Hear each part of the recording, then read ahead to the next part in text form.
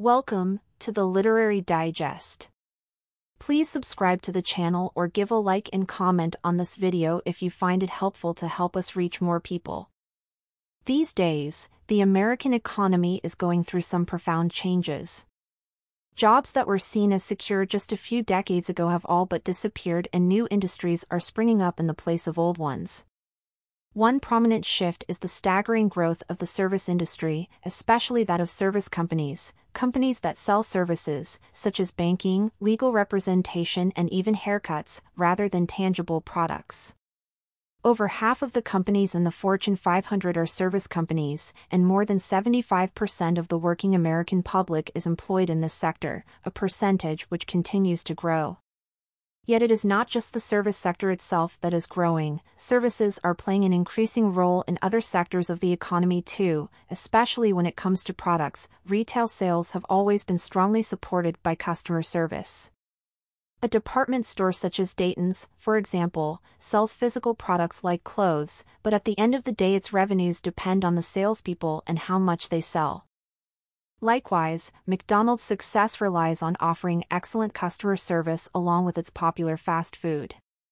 What's more, the services provided are ever expanding. Products themselves are now often accompanied by value-adding services.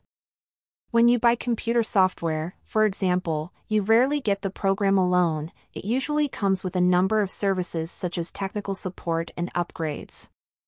Another good example can be seen in Levi's popular personal pair jeans. After the customer has visited a Levi's store to have her measurements taken, Levi's uses these measurements to create a custom pair of jeans that fit her perfectly, and the finished product is couriered directly to her home. The extra level of service makes the product particularly desirable. Chapter 1. It's difficult to market services because they're intangible and their quality varies. In many ways, services are very different from physical products. For example, they can't be seen or touched, nor can they be mass-produced. This makes them very difficult to market effectively. Traditionally, the product being sold plays a large role in marketing, but in the case of services the product is largely invisible. Marketing is easier when there's a physical product to sell, as customers like to see what they are able to buy. This is why companies with easily identifiable products, for example, Porsche, concentrate on image-heavy advertising where the product takes center stage. Obviously, companies that sell services such as dry cleaning or insurance can't display their products in the same way. Therefore, they are forced to rely on more abstract advertising techniques. For example, the U.S. firm Travelers Insurance has no physical product to display, so they've created an image of their company in another way. They chose an umbrella as their logo because it symbolizes protection. Another difficulty with marketing services is that the quality of the product isn't always consistent. Unlike physical products, where the standardized manufacturing procedure can be rigorously monitored, the quality of services can vary depending on elements such as which staff member serves you. This variation makes services difficult to market effectively. For example, if a member of staff is rude to a customer, then it doesn't matter how good the marketing is, that customer will be wary of choosing any service from that company again. Chapter 2. Ensure your service exceeds customer expectations. Customers today expect better services than they did in the past. Companies like McDonald's raise the bar by being cleaner, faster, and more consistent than their predecessors. Likewise, it is vital that your service is up to the standard in your industry. If you fall behind your competitors or have constant quality issues, you'll lose customers. To be competitive, you need to ensure customers see your service as high quality. But how do you evaluate the quality of your service? Simply put, services are judged by how much they exceed customer expectations. For example, a customer in a restaurant expects a certain level of service. They want to be served quickly and to get what they ordered. If the restaurant delivers on this or provides something beyond this, the customer will judge it positively. However, if the table service is slow or if the order is wrong, they will feel dissatisfied. You must, therefore, find out whether your service meets customer expectations. The best way to find this out is by collecting feedback. Because most customers won't complain directly when they have problems with your service, you need to actively seek out their opinions. Feedback can take the form of an interview, questionnaire, or telephone survey designed to gather honest customer opinions about your service. So once you've gathered it, what do you do with this customer feedback? Above all else, treat negative feedback as a learning experience. This is the perfect opportunity to correct your mistakes and ensure that you exceed customer expectations in the future. For example, if the feedback suggests that customers find your sales staff abrupt or unconvincing, retrain your sales employees so that they deliver better service in the future. By using feedback effectively, you can ensure that customers will come to value your service. Chapter 3: Make your service stand out by being different, bold, and innovative. When a customer shops for a physical product like a car, it's easy for them to see the differences between models. Each one looks completely different. Services are a different story. Because they lack these visual elements, it's harder to tell them apart. Therefore, in order to distinguish your service from your competitors, it's important to set yourself apart in other ways. The simplest solution is to do things differently from your competitors. Obviously, being better is advantageous, but if that's not possible or if customers don't recognize your superiority, then just being different helps set you apart. For example, FedEx redefined logistics by offering a service completely different from that of the U.S. Postal Service. Because it was so different from its competitor, it really succeeded in grabbing the attention of customers. Another way you can gain significant benefits is by breaking new ground. Those who do this can benefit from the adapter's edge, the advantage gained by being one of the first in a new business territory, meaning that there are few, if any, competitors present. A great example of this is the retail giant Walmart, which opened its first stores in small towns that existing retailers had dismissed as having too few consumers. In fact, when these small communities were added together, they made a massive untapped market, which Walmart was able to exploit to their advantage. Even if you are well established in your business, long-term adaptation through innovation is also important. No market is stagnant. Conditions change, so companies must change with them, and companies that innovate to keep up with the changes stand the best chances of succeeding. For example, in the past people used banks to help them manage all their finances, including their insurance policies. Yet the banks were too comfortable in their position and eventually became stagnant. This is when new businesses like credit unions and insurance companies sprouted, and these new organizations stole customers from the banks through their innovative services and strategies. Chapter 4: Don't get stuck in the planning phase. Instead, be proactive and be ready to take action. Many businesses, both large and small, practice strategic planning. This means that they carefully define both their future goals and the path they'll take to get there. However, despite its popularity, this planning can only take a business so far. In fact, obsessive planning has many limitations. The first of these is that planning is largely concerned with determining future goals.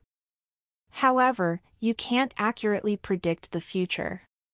Planning for a future that may never happen can leave a company in the wrong place. For example, many people wrongly believed that television would erode the book publishing industry. Those who based their plans on this idea later found that their plans had become useless.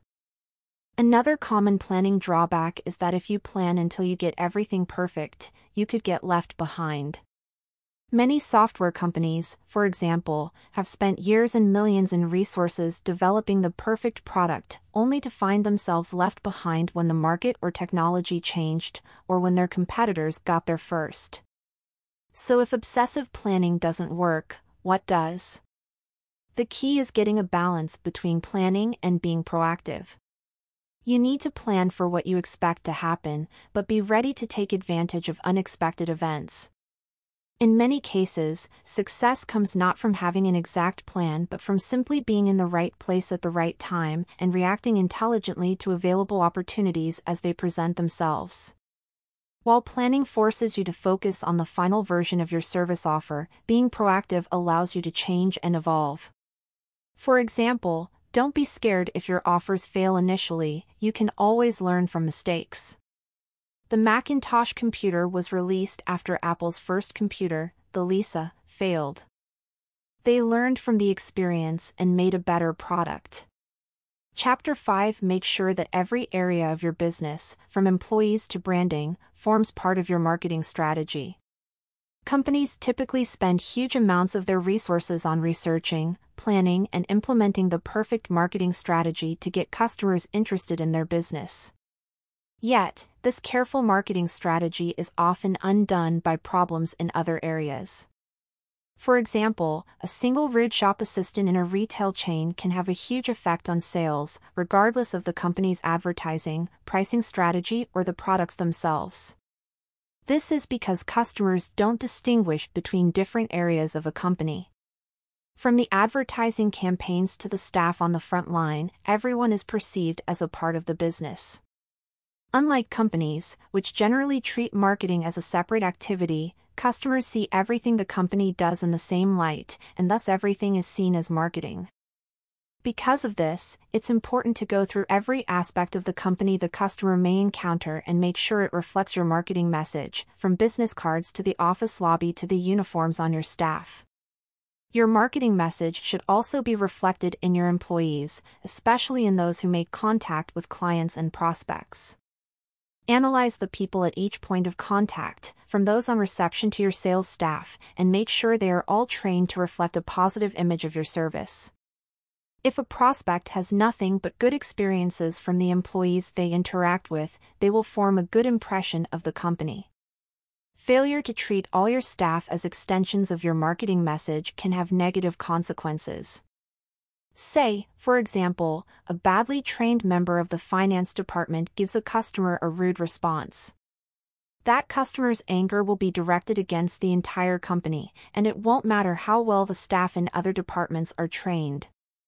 The customer's experience of the whole company has already been tarnished. Chapter 6 Customer choices aren't always rational. Irrational factors like prestige and familiarity can also influence behavior.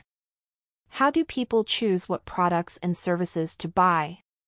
You might think that purchases are driven by reason and logical factors like price and quality, but in fact customers often choose their products based on irrational factors. One of these irrational factors is prestige, which many people choose over practical factors such as price. Rather than look for the best value, people often seek out products that give the impression of being elite. For example, credit cards by American Express are popular, despite the fact that its fees are higher, it's less convenient to pay off, and its cards are less widely accepted than other credit cards. This is because American Express markets itself as a club, and so its members feel that they are a part of something exclusive. Another irrational factor in buying behavior is familiarity. The more people see or hear about something, the more likely they are to buy it, simply because it comes to mind much quicker than any alternatives. Therefore, it's important to make yourself visible and spread the word about your business. For example, the IRS tax office in the United States plants stories about tax evasion trials in newspapers nationwide each March, just before taxes are due in April. This helps reinforce the date in people's minds. So, rather than appealing to customers' reason alone, also consider these other factors. Things like prestige and familiarity can influence buying decisions as much as price and quality can, and failure to consider this can yield disappointing results. Chapter 7 Position yourself for success by narrowing down the focus of your service. For your service to be successful, you need to build yourself a specific focus and position. It is perhaps best to think of these in the following way. Think of position as how people perceive you, or, in other words, the external view of your business. Think of focus as the internal view, or how you perceive and understand yourself. But how do you build both of these? First of all, in order to determine your focus, you must narrow down your business to one distinct area. This allows you to concentrate your resources onto one particular area. Scandinavian Airlines provides a good example of how to do this. They narrowed down their focus to concentrate on attracting business class passengers. In doing so, they increased their number of business class passengers, and by filling more of these expensive seats, they were then able to lower their economy class prices. Next, concentrate on your position. Usually, your position stems naturally from your focus, and customers will connect you with the area you concentrate on. However, this is not always the case, as you can't totally control what people think about your company. In cases like these, you can help to guide your position by writing a positioning statement, which helps you determine and clarify to customers what your position is. This statement outlines who you are, what you do, who your competitors are, and what benefits you offer in comparison. For example, the retail outlet Bloomingdale's could create a positioning statement outlining that it's a fashionable department store targeting upper-middle-class shoppers who prefer premium products. Once Bloomingdale's identifies itself as offering high-quality products and shopping services, they can ensure that they find the best way to communicate this to those prized customers and beat their rivals.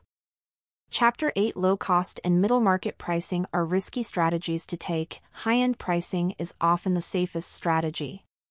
Price is a strong communicator about the quality and value of a service. There are few things more important in marketing than pricing, but how should you price your service? Logic would dictate that customers always go for the lowest price. However, this is rarely the case. Although being a low-cost provider can be an attractive pricing position, it is one that should be taken with care. Being the cheapest may attract price-conscious customers, but there is almost always a cheaper option somewhere else, and you'll have to continually lower your prices to compete. For example, department stores such as Sears competed on the low end of the market for years, but were undercut when Walmart expanded. Walmart had an aggressive pricing model that Sears simply couldn't match, which caused its business to suffer. While the low-cost option has its risks, it is even more risky to aim for the middle of the market. Having middle market prices sends the message that you are good but not great. Therefore, quality-conscious prospects will choose competitors on the high end of the market, while price-conscious prospects will look elsewhere for a cheaper option. By being in the middle, you have to compete with both of these other price positions. If low-end mid-range prices aren't the solution, then what is? Surprisingly, it's often best to aim for a higher price than your competitors. This is because people generally associate high prices with high quality. This is why a Picasso sketch is worth more than a simple doodle. Being priced at the top end of the market tells prospects that you believe your service has value and that it's worth paying for. Chapter 9: To be successful, turn your company and the service you provide into a brand. Imagine you are hungry after a long day of driving and you enter an unfamiliar town in search of somewhere to eat.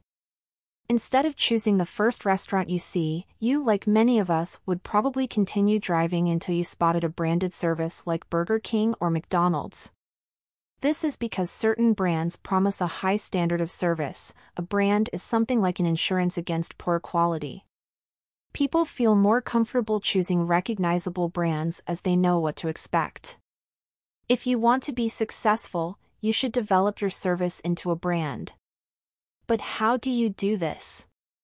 The most important aspect in developing a brand is to make yourself easily recognizable. A strong, memorable name and an eye-catching logo will help to distinguish your brand from competitors. First, find a name that is both memorable and unique to help you stand apart.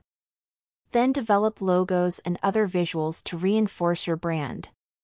Make sure these fit your business.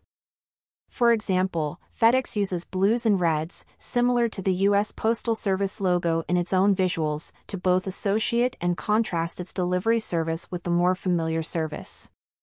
Not only must you build a great overall image, you must also develop the reputation of your brand. You can build and reinforce your reputation by investing in your integrity.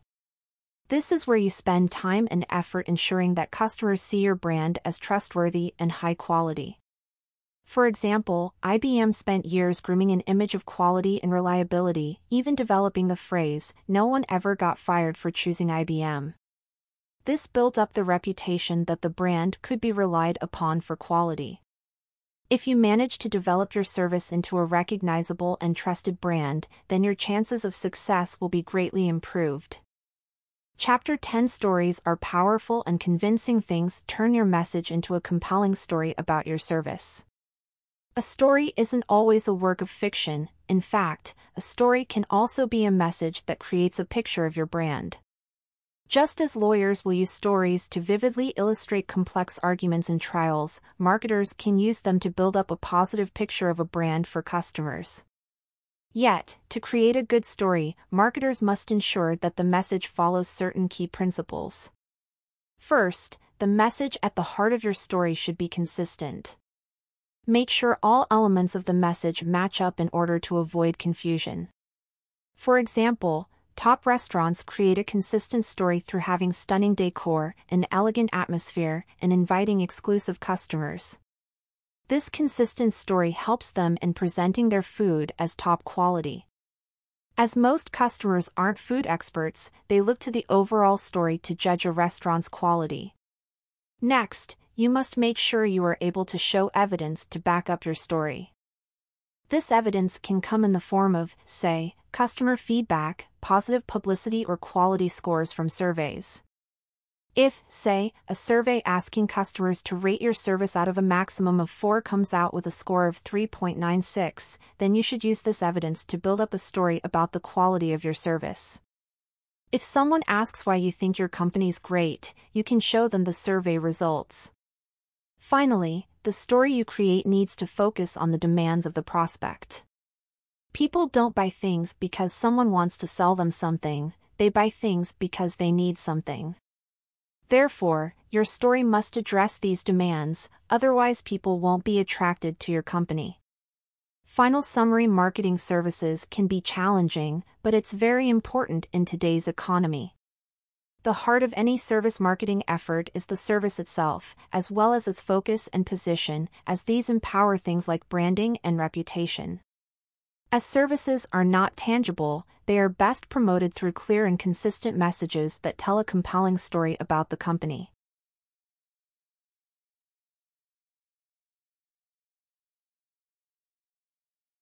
Thanks for listening. If you enjoyed this, please like and subscribe to the Literary Digest for more videos like this one. And don't forget to leave a comment below and let us know what you found most helpful. Until next time, keep striving for success.